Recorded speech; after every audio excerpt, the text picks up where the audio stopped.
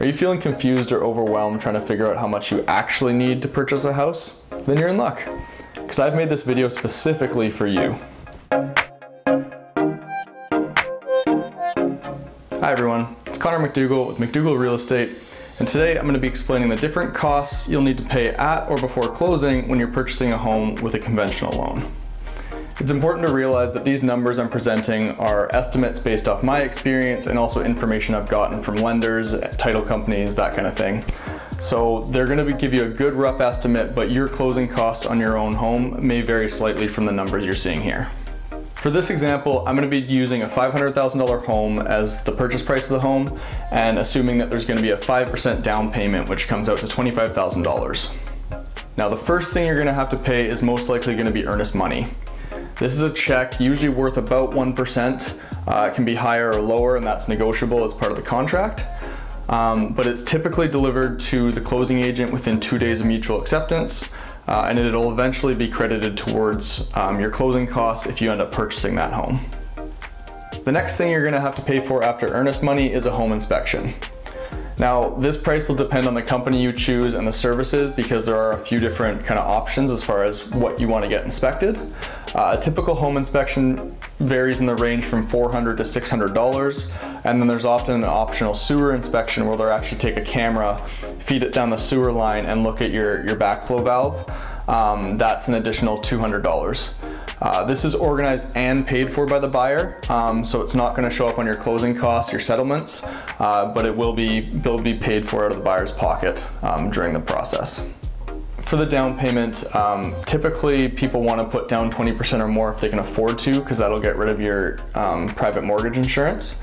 If you're not able to do that, for this example, I've put 5% as the down payment amount, and then the minimum you need for a traditional conventional loan is 3%.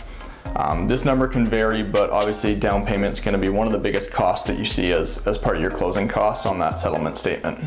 So this is one that's sometimes charged and sometimes isn't. Again, it's going to depend on the lender that you use and what their practices and fees structure is. If you are getting a mortgage origination fee, it usually falls somewhere in the range of 0.5 to 1% of the loan amount. So for this case, that would be 0.5 to 1% of that $475,000, which is the amount of the total loan. Mortgage application fee. So this is another one that sometimes you'll be charged and sometimes you won't. Again, it's going to depend on the lender and what their practices are. This is usually a non-refundable deposit, somewhere in the range of like $0 to $500. It's essentially going to cover the bank and the lender's time in case you don't end up going through and actually getting a loan through them. Just so if they've kind of done some work on that for you and worked with you and spent time, something to cover that so they're not left with nothing if you end up going somewhere else or not purchasing a home at all. Another cost you're going to see as part of the closing costs is the appraisal. So sometimes this is going to be included with your closing costs and settled on the day of closing as part of that whole disbursement of funds. Other times, some banks actually require you to pay for it out of pocket ahead of time, and then they'll credit it back to you at the end. But what's important to realize is the bank actually does select the appraiser and they schedule that and deal with that side of things, but the buyer does have to pay that cost themselves out of pocket at some point. Usually $500 to $1,000 is what the appraisals are running recently. I've kind of been seeing them in the $700 to $900 range. It seems to be the new norm. So another one that's going to come up is the closing and title fees. So this is usually around $1,200, kind of like a base fee, and then you pay about like 0.11 or 0.1% of the loan as an added fee on top of that. So for this situation, with that $500,000 purchase price and a $25,000 down payment, that leaves you with the $475,000 loan. So in this case, it would be $1,200, and then 0.11% of that $475 gives you $525, which gives you a total of just over $1,700 in fees. These fees go towards the lender's title insurance policy. It goes towards closing fees and then also recording fees with the county. So that's kind of what that covers and usually about what it works out to. Another one that I wanted to cover, even though a lot of people don't include it in closing costs or they don't really like to talk about it because it is an extra cost you're going to see, is prepaid charges that are going to show up on your settlement statement or your closing statement. So one of those prepaids that they're gonna pull and that they're gonna draw from in order to pay for when the charges come up is your property taxes. They'll take 2 months worth of what your property taxes would be if you're charged on a monthly basis, which comes out to about $670 for this situation, or this house.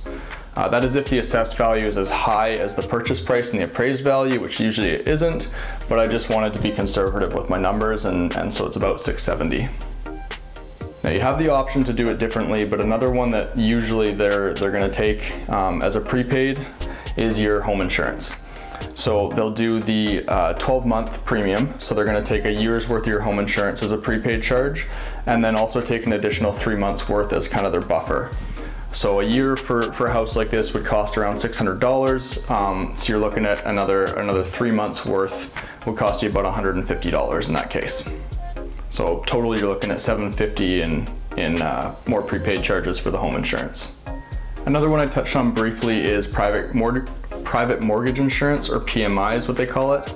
This is something that you have to pay if you have less than 20% equity in your house, or less than a 20% down payment in other terms. This is basically an extra insurance for the bank that if you were to walk away from the house, that the bank has been collecting some extra money that they can afford to sell the house and not be on the hook for any money.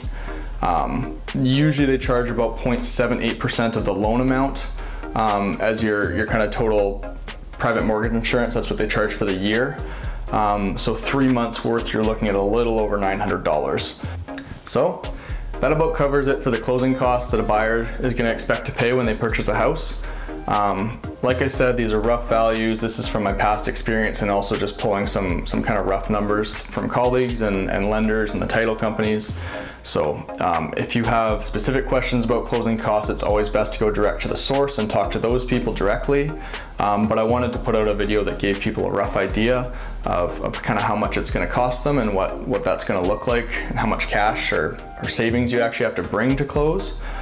I'm also going to include in the description below a link to download a spreadsheet so that you can actually go and input your own information, or kind of the house you're planning to buy, what you're planning to have for down payment. And if you follow the instructions, it'll be able to give you a rough estimate of what you're going to pay for closing costs. So I hope everyone found this useful. A lot of people throw around that 1 to 3% number for estimated closing costs, but I wanted to break it down a little more so people understood what they're paying for and where those costs are going, and kind of how they break down specifically. So if you have any questions, leave them in the comments below, and I hope to see everyone again next time.